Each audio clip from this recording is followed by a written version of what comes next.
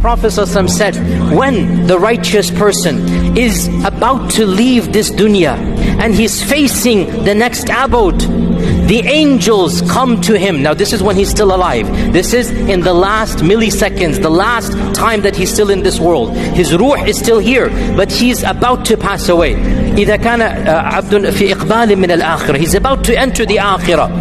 The malaika of mercy and sakina come down from the heavens, and they surround him as far as the eye can see. Their faces are shining bright. Their presence makes him calm, removes any fear and anxiety. Looking upon these angels as far as the eye can see, and he finds peace and sakina. And then the Malakul Maut comes.